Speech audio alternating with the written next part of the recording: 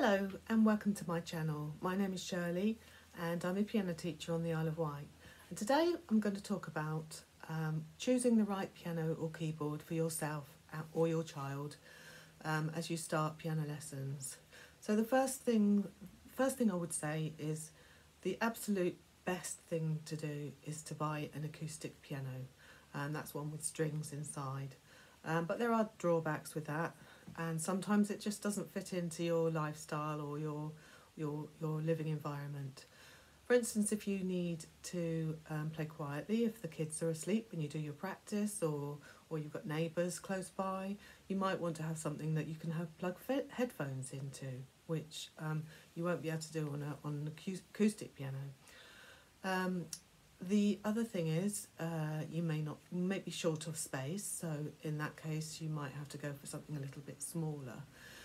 So the best thing to do would be, for your piano progress, would be to either have an acoustic piano, which is one like this, like I've got, or something that a really good digital keyboard. There's lots out there that are really good, but make sure it's got weighted keys and touch sensitivity. Make sure it's full size, which is 88 keys. So weighted keys is when, so on a real piano you get a resistance when you push it down, when you push the key down like this, whereas some of the keyboards don't have any weight, and so it's very, it's just floppy when you press it.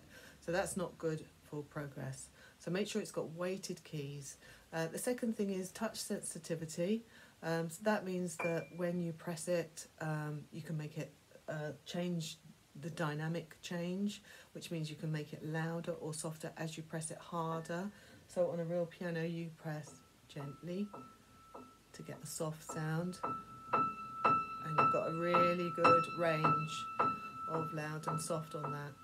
So a really good keyboard or digital piano will have a nice dynamic range on that, so that's really good. And also obviously with keyboards you can plug in the headphones, and also you need something that you can get a pedal, because eventually you will need a pedal.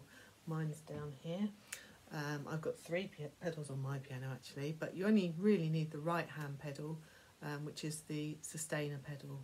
That's the one you'll need.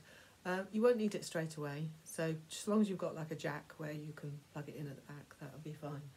So talking about real pianos, I cannot recommend more of the Yamaha B1. Now this is the piano that I love. It's just small enough that it fits into my music room, but makes a big sound, but not too big, but it's capable of making a big sound. I only live in a little bungalow, so I don't need anything too loud. So this is it's a really good workhorse for me as a teacher, and also your child or you will just love playing with it, playing their pieces on it. It would they just enjoy the practice.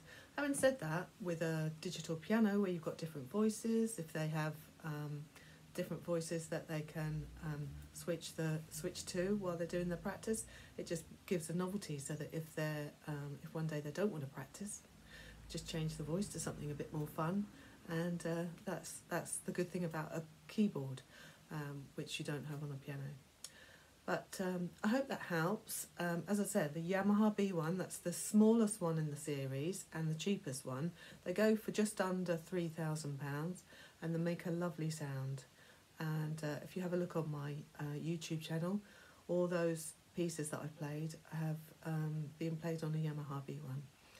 And that's it. Thank you for watching, and if you like this video, please hit the like button and subscribe, and I'll see you soon. Bye bye.